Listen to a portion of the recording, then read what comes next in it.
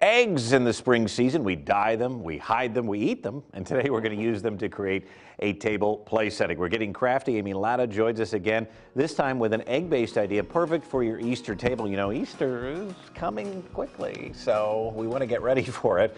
First, we're going to decorate the eggs. So what do we need for that? We need eggs. Yes. Okay. So I like to work with fake eggs because then I can use them as decor in my home all season long, and I don't have to worry about them getting smelly. Good and I don't have to worry about them breaking. Yes. So I got mine at Walmart. They had white ones and colored ones in these little packs. In the Easter section is awesome. But any kind of fake eggs that you can get your hands on. And these, I mean, they look real. So they do. I like that. Yeah. Yes. And I like that you can get them already dyed, or the white ones came with dye that if you want to dye them yourself, you could do that.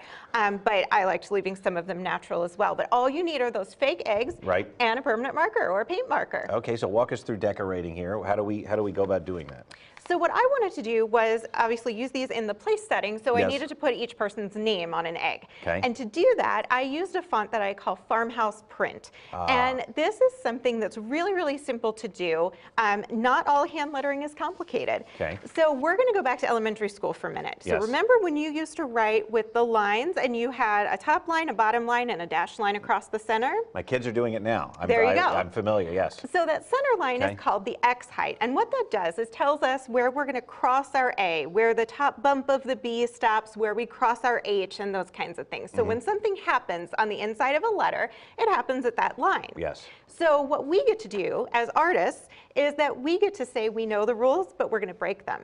So we're going to take that X height and we're going to raise it up. And what that does is it changes the way that our letters look, because now we're crossing our A at the top, and the top bump of our B is teeny tiny compared to the bottom one. And it just gives us, it actually looks a lot like the Ray Dunn pottery that you like to see in Home Goods and that kind of thing. So this is our Farmhouse Print, and I have free practice pages on my website, or of course you could use any kind of lettering or writing that you wanted to do on these, even alphabet stickers if you don't like your writing. But we're just going to create the eggs that have each person's name on them as the first step. I see. All right. Very, very interesting how basically you can make your own font yourself. So that's cool. All right. Now you're going to take this craft to the next level. So we've got the egg. Now we have the font, got the name. What do we do? Okay. So now we're going to put our little egg inside of a bunny. And I love this because all you need, in addition to the egg, is a white cloth napkin and something to tie it off with, a cute little ribbon. So we're going to take our white cloth napkin and we're just going to fold it in half so that we have a triangle. And I'm going to take from the point and I'm going to start rolling my napkin. And this is just going to give me a long rolled tube. Then once I have the tube, what I'm going to do is make a U shape like this. Then I'm just going to, it's very easy. I'm going to measure my egg so that I know what size I need to work with here, and kind of put my finger there, hold it. So you can see now I have this shape with like two things coming off. So now, since that would be very, very large bunny ears. Those are big ears.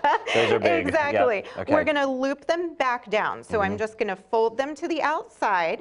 And that gives us our little bunny's ears. Oh, isn't that clever? It's so, so simple. So then you're just going to take a piece of ribbon, and it can be something that matches your egg, something nice and springy, and we're just going to tie it. You can do a knot, a bow, anything you like, and that's what's going to hold this in place.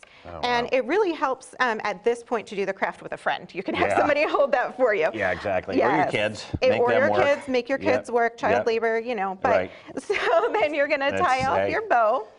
And cut the ends, and you have your little bunny. Oh, I love it. And then you just stick your egg inside, like we did here, and you have a little place setting. And you know what I love about this, and I mean this, people are going to think that you worked hours on this. I know, and, right? And maybe I might have to, but really, these are very simple and very, very neat to look at on the table. Yes, and the great thing is there's no glue, so your guests actually use this napkin. They untie it, use the napkin, and then they can take the egg home as a favor. Wonderful. All right, real quick, remind us where we can get all of the craft info and your ideas, too. Oh, of course. AmyLattaCreations.com is my website, and I also have my brand new book, Practice Makes Progress. Perfect. Amy, always great to visit with you. Thanks so much. Thank you. Yep, we'll see you soon. We'll be right back.